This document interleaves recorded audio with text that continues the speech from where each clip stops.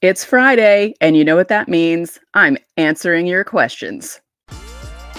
You are Locked On Yankees, your daily New York Yankees podcast. Part of the Locked On Podcast Network, your team every day.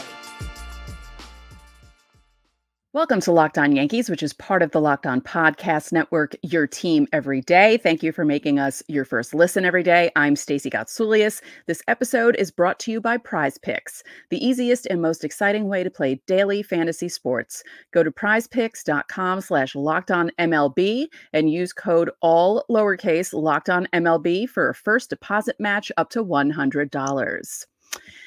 So just a quick thing about me because, you might be a newbie to the channel and you don't know who I am. So as I said at the top, I'm Stacey Gotsulias. I've been hosting Locked On Yankees since 2018. I'm a lifelong Yankee fan whose father was born and raised in the Bronx, and there's no way I'd be anything other than a Yankee fan. Gus would have disowned me. So here we are. Thursday was an off day and it was quiet around Yankee land. So today's episode is all about Fanmail Friday, and I will be answering your questions. But before we get to it, hit that subscribe button, hit the like button on the video, hit the bell so you know when our videos come out, and join the Locked On Yankees family. It's fun. So if you aren't a newbie, you know the drill. The insiders go first, and our first insider is tried and true Betty with the question, do you think Ian Hamilton could end up in the starting rotation if needed? Could he go at least 4 innings, or would he be better as a closer? I like Hamilton better in the bullpen. I do. I like him better in the bullpen because he could be a long man out of the bullpen, like 3 innings, or he can come in and pitch the 7th, pitch the 8th, pitch the 9th.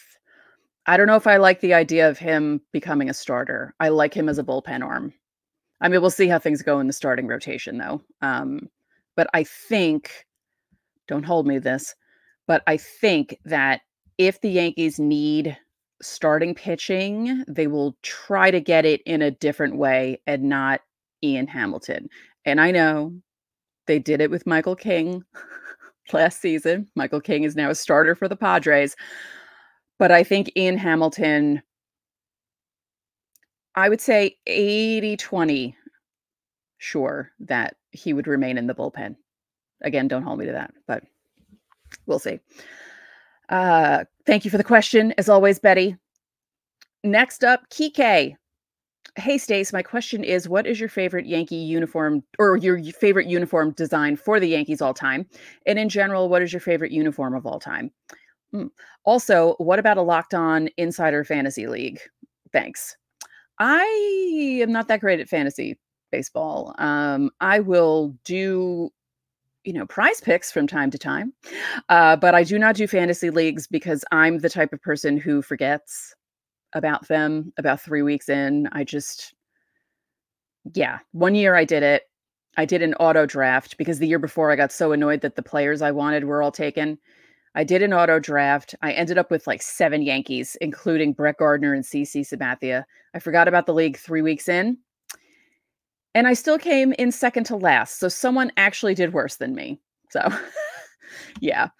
As for my favorite uniform design for the Yankees and in general, you guys are going to be shocked when I tell you what my favorite uniform of all time is. I can't even believe I'm going to say it either. Although it's not really the front, it's more the back of the uniform. But let's get to my favorite Yankee uniform. I've said it before, but I really loved the throwback uniform from 1912 that they wore at Fenway, the road uniform. I thought that was so cool. And I kind of wish that they would do throwbacks like that. Because, the Yankee uniforms basically look the same. It's slightly altered, and the fit is different. They're not as billowy as they were 100 years ago, but I don't know. And then my favorite uniform of all time, I cannot believe I'm saying this. I can't believe I'm saying this, but the regular home whites of the Red Sox. Red's my favorite color. So I don't really like the Red Sox across the front, but I love the back with the number and no name. I know. Pitchforks, everything coming after me, torches. I know. I can't believe it either. Okay. I feel dirty now that I said that. But thank you for the question, Kike. From David, another insider. What would be your all-time Yankees pitching rotation? Mine is Clemens, Whitey Ford, Garrett Cole, Guidry, CC Sabathia. That's a good choice. Now, here's my question. Is it Clemens from the days of, being a Red Sox? Because that Clemens was better than the Yankees. Not that he was bad when he was a Yankee, but he was a lot better when he was younger. So I'm just wondering which Clemens you mean. Oof. It's kind of funny. Out of all of the different rotations, and Clemens is the one from that dynasty part, I would agree with Guidry. Yeah, I would definitely choose Guidry. I would choose Whitey Ford. Oh gosh, this is tough. Oof. Okay. Oh, I like Cole, I like CC, but I feel like there should be someone, you know what? Just for craftiness and because he's a friend of mine, I'm gonna put David Cone in there. There's my all-time pitching rotation. Yeah, that's tough, but let me know below what you all think, what's your all-time Yankee pitching rotation. I actually feel like we could do a few all-time pitching rotations because there's so many guys to choose from that were pretty good with the Yankees, like there's levels there. There are tiers there. I feel like you could do 3 all-time pitching rotation choices for the Yankees, but let me know what you think about that. Thanks again for the question, David. And our final question from Insiders for the week from Wilfredo. Is this your first question, Wilfredo? It might be. It might be. Hi, Stacey. Would you put Giancarlo Stanton to bat 9th as a way to get started hitting again? I would. Ooh, 9th? I don't know. I don't think okay. I know that in the grand scheme of things, when you're looking at a lineup, you think 9th is the worst place because it's the last place, but it's really not. That infamous time when Joe Torre put A-Rod 6th, 6th, 7th is kind of the place where you put the guy who's not hitting, because 9th, you really want someone who's going to restart the order in a way. Like a lot of times that's what your 9th hitter is, because we're not in the era of pitchers batting 9th anymore either for the National League. So I think lineups have changed a bit. And so I wouldn't put him at 9th. They're already putting him pretty low, but maybe 7th. Maybe 7th. I don't know. They got to do something. I spoke about it on Thursday's show, but they have to get him to stop swinging at that low and away pitch, because pitchers will keep throwing it. He'll keep swinging there, and his 2024 is going to look like his 2023. And we don't want that. We don't want that. So thank you for the question, Wilfredo, and everyone else below. Let us know where you think. And don't say bench, because I know a bunch of you will say, don't even put him in the lineup. If you have to put him in the lineup to get him to start hitting again and put him in a certain position, where would you put him? I know you guys. We have a relationship here. I've been hosting the show for a long time, and there are a bunch of you who have been around, your tried and true, your everydayers, and I know how your brains work sometimes. So don't pick bench. Before we get to segment 2, in which I will be answering more of your questions, don't forget to subscribe to the channel, hit the like button on our videos, hit the bell notification so you know when our videos go up. Sometimes they premiere live and sometimes they're filmed ahead of time, like this one.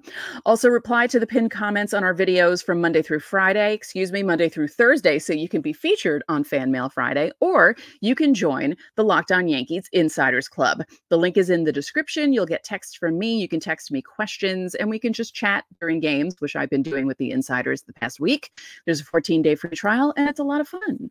So again, coming up next, answering more of your questions.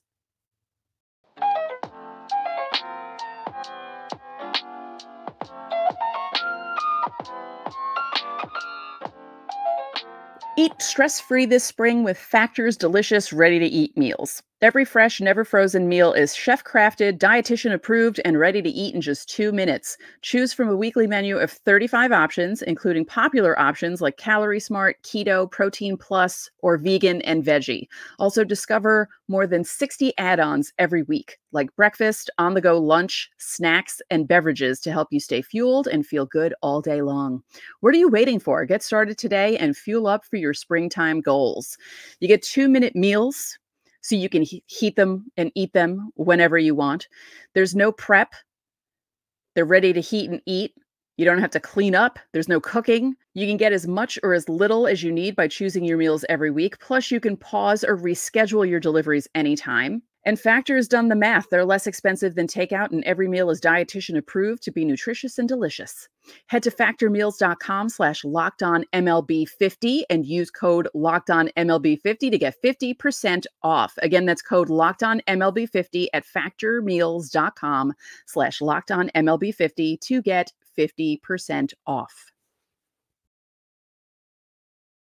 PrizePicks is America's #1 fantasy sports app with more than 3 million members. It's the easiest and most exciting way to get in on the action while you watch your favorite sports and players. You just pick more or less on 2 or more player stats and watch the winnings roll in. Spring training is over. Baseball has officially started, so don't miss your chance to add your favorite players from the diamond in your PrizePick entries. Whether it's strikeouts, RBIs, or first inning runs, take your pick of more or less and add them to your PrizePicks entry today.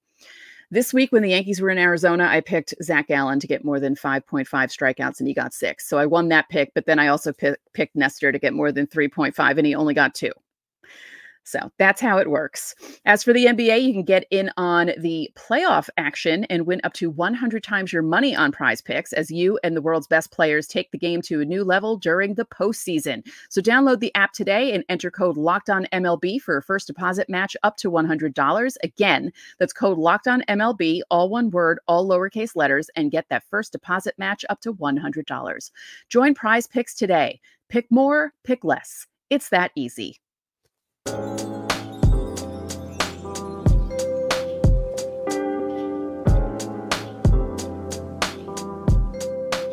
Welcome back. Are you watching Fox Sports or ESPN on your TV all day? Have to turn down the volume with all that shouting? Make the switch to Locked On Sports today, a free 24/7 sports streaming channel programmed for you every day to bring you the biggest stories without all the screaming. Locked On Sports today brings you can't-miss analysis, opinions, and news. Streaming 24/7 on YouTube or the free Amazon Fire Channels app, part of the Locked On Podcast Network, your team every day. Be sure to catch the hometown Yankees broadcast on SiriusXM. Download the SiriusXM app and search the word Yankees. You can listen to John and Susan. You can also hear me during the commercial breaks talking about the SiriusXM app, which you can listen to us on the SiriusXM app, which is pretty cool. So here we go. More questions from our YouTubers. Val in NY, 8571. Are you concerned about the throwing errors Volpe has made in 6 games? We know his arm isn't the strongest, but he seems to make bad throws on relatively easy plays. Last season, too. I may be wrong, but I think he has 3 errors, or at least 2 for sure. I tried to look it up online, but can't find out where I can find individual player errors.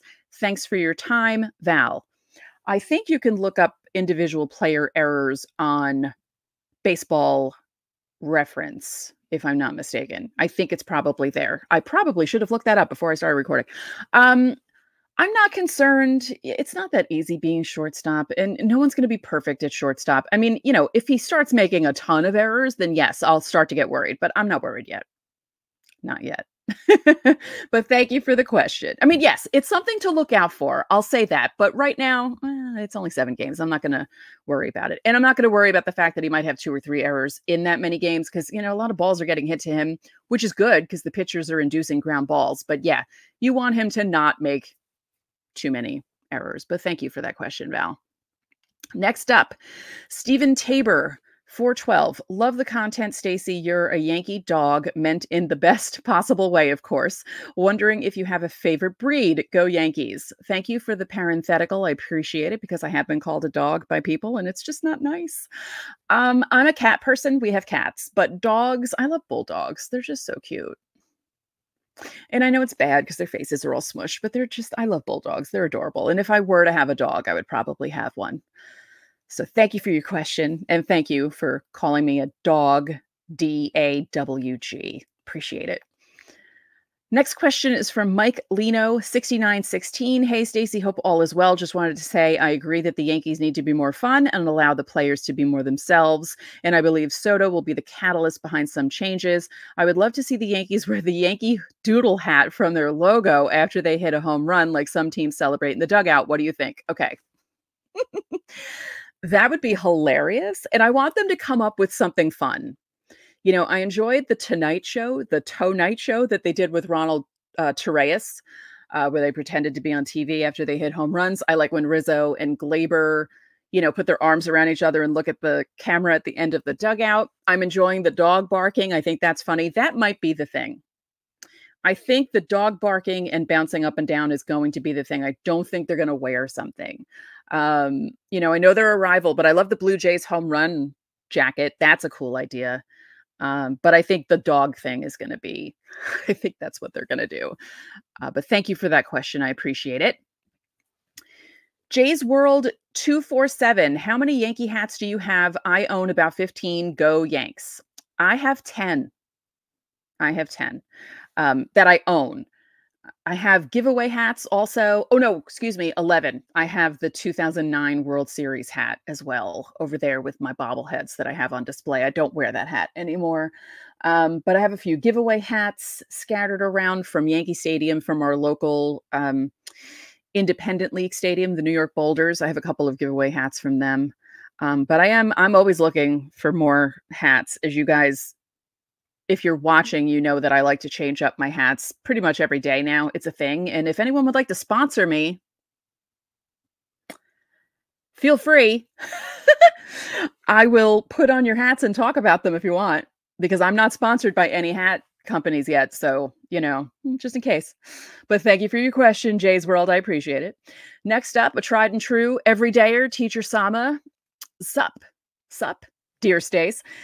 As I said some Fanmail Friday ago during the off season, we need a more reliable closing pitcher. Look, I'm turning 41 this year, and I don't want to have a heart attack with Holmes there. You mentioned on Monday's episode how Ian Hamilton was up for a hot start. What do you think about a 7-8-9 punch with Holmes, Loizaga, Hamilton in case the latter keeps it going? And then there's also a question about Clay Holmes that I wanted to group with this from Robbie Garnes 7732. Hi, Stacey. Hope you had a great holiday. With Clay Holmes giving us fits that would make John Wetland proud. Our ninth inning is far from a sure thing, and it's only a matter of time before we start seeing blown saves. Do you see the Yankees adding a closer at the trade deadline? And if so, who are your top picks? And more importantly, who do you think would actually be available? Thanks, and keep up the great energy. Guys, you guys are acting like Clay Holmes is the worst closer of all time when he's really not that bad. Yes, he makes us nervous. And yes, I sometimes watch the games with my fingers over my eyes. You know, and I'm not doing the, what is it? Is it the John Cena thing where you pretend that someone's not there? I'm not doing that, but you're making it seem like he's awful and he's not. He blew 4 saves last season. Okay. You know, it happens. And does he make things sweaty? Yes. Like Wetland? Yes. I don't see them going out of the organization for a closer. I think that chance is gone. You know, now that certain guys have signed with certain teams, you know, if they were going to go for a tried and true closer, I'm saying that phrase a lot today, aren't I? Anyway, they would have gone after Josh Hader if they really wanted a closer, you know, or a legit closer. But Holmes is a legit closer. If it doesn't work out for him, like I mentioned earlier with Ian Hamilton, and you would, Teacher Sama had mentioned Ian Hamilton in his question, you have guys who can take over for the closer role. There are 3 that I can think of right now, and 2 of them were mentioned there. You have Jonathan Loizaga, Ian Hamilton. You also have Caleb Ferguson. So if Holmes does get iffy, I think it would happen from within the organization. I hope that makes sense. I think it does. Coming up next, more of your questions. You guys asked a lot of questions. Thank you so much for that. And I'm going to try and preview the series, even though the Blue Jays haven't listed their pitchers yet, because as you know, we record the night before and they're not listed yet. So we'll talk about Luis Gil and Clarke Schmidt, who are making starts over the weekend for the Yankees.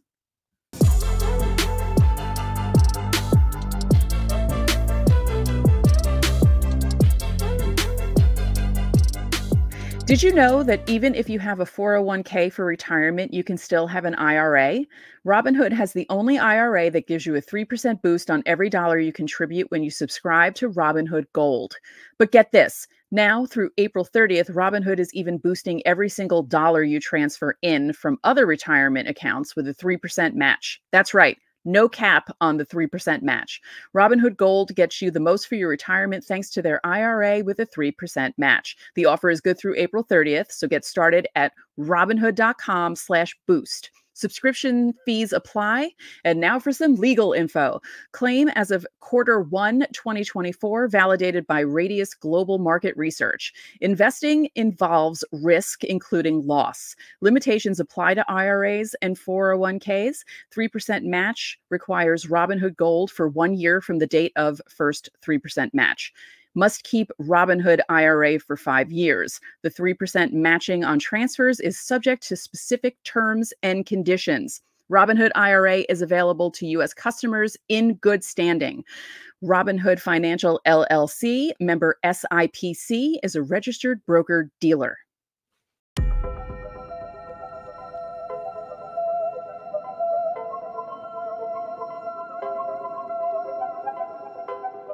Locked On has launched the first ever national sports 24/7 streaming channel on YouTube, and now it's also available on Amazon Fire TV in the free Fire TV Channels app. Locked On Sports Today is here for you 24/7, covering the top sports stories of the day with the local experts of Locked On, plus our national shows covering every league. Find Locked On Sports Today, now available on the free Fire TV Channels app. I've been on Locked On Sports Today a couple of times this week. One was an interview, and the other was me begging Hal Steinbrenner to sign Juan Soto to whatever he wants. Okay, a few more questions. This one from NYY Hulkamaniacs. What are the strength and weakness of the Yankees? It's too early. It's too early. We're a week in. It's way too early to answer that question right now because we don't know. We really don't know yet. They're 6-1 after 7. No one expected that. And no, it's too soon. It's too soon. Let's check back like the end of May. We'll check back the end of May. Am I going to remember this at the end of May? Probably not. So someone remind me. Okay. But thank you for the question. You always ask questions for Fanmail Friday, and I appreciate it. Next up, Requinix 17. I hope I said that right. I don't know if I said that right. Do you think Spencer Jones could be a September call-up? What's the plan for the outfield logjam whenever he is ready? Okay. I didn't think Jason Dominguez was going to be called up, and he was in 2023. Spencer Jones is starting with the Somerset Patriots. That's Double-A. It seems the only way Spencer Jones can be called up is if he just goes on a tear in Double-A. They promote him to Triple-A, and they bring him up at the end of the year because he's doing that well. Or people get injured in the Yankees outfield, and he also has to move up to Triple-A, and then maybe they have to move him up to the majors. I really think it's going to be 2025. Of course, I could be wrong. Like I said, did anyone expect Jason Dominguez to be up as soon as he was? No. And I don't know about the outfield logjam because it just depends. Like, again, I really don't think they're going to bring him up unless they have room for him. So there's my answer to that question. But thank you for the question.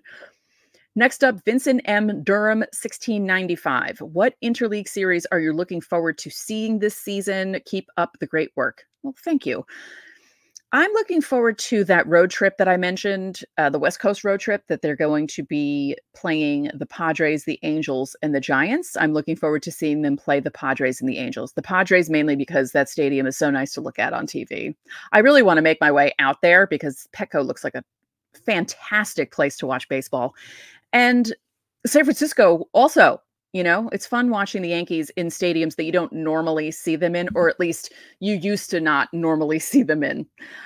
So those are two that I'm really looking forward to. I think those will be fun series. Not for us staying up late and watching them, but just seeing the Yankees in those stadiums will be nice. Thank you for the question, Vincent. And our last question of the week from Martin Ober 249. Hey, Stacey. Oh, no, excuse me. That says, hi, Stacey. I can read. Alex Verdugo is playing with a lot of enthusiasm in the early going. Do you think he's playing with a chip on his shoulders, given the negative comments made by Alex Cora after last season? Yes. Yes, he has a lot to prove. I feel like that chip on his shoulder is going to get even bigger once the Yankees face the Red Sox. Yeah. I feel like that could be a thing. It could be a thing when they play. It'll be interesting to see how he reacts to playing against them. But hey, if he keeps hitting home runs like he did the other day, I'm all for him playing with a chip on his shoulder. So thank you for the questions, everyone. I really appreciate it. Quickly, Clarke, Schmidt, and Luis Gil are starting for the Yankees. We don't know who's starting for the Jays. That's fine. What I want from Schmidt and Gil, I want length. I want both of them to last longer than they did in their previous starts. I'd also like for Schmidt to finish his start stronger than he did last time, because he was looking good there for a while and then things kind of fell apart at the end. And then one more thing before we go. I bought tickets for Monday, the eclipse game, because I wanted to be at a baseball game during a solar eclipse. I thought it would be cool. Not that the Yankee Stadium, not that Yankee Stadium is going to have full totality. I think it's 91.5% of the sun's going to be covered in New York City. But I bought those tickets specifically because it's the eclipse game. They're giving out T-shirts, and they were making it a whole thing. The game was supposed to start at 2:05. The totality was supposed to be at 3:55, so that would be the darkest part of the day until the sun goes down. And then they announced that they're making it a 6:05 start. So now I'm not going, because it's easier for me to get to Yankee Stadium when they play an afternoon game than it is for me to get there and back from a night game. So that's annoying. My first game of 2024 is going to have to wait. Oh, well. So I guess I'll be sitting here at home watching the eclipse instead of watching it from Yankee Stadium. So that's a bummer. Anyway, one more time before we end the week. Don't forget, join the Locked On Yankees Insiders Club. There's a link in the description below and a 14-day free trial. You get texts from me. We text during games. You can text me questions for Fanmail Friday. And leave your comments Monday through Friday, or questions in the comments Monday through Friday under the pinned comment. And you can catch the Hometown Yankees broadcast on SiriusXM by downloading the SiriusXM app and searching for Yankees. Next week, recapping the series against the Blue Jays, previewing the series against the Marlins, and my new co-host starts on Monday. How exciting. And we'll look at how the minors are doing for Minors Monday. So that's going to do it for this edition of Locked On Yankees. I'm Stacey Gotsoulias. Thank you for watching, and I will see you all on Monday.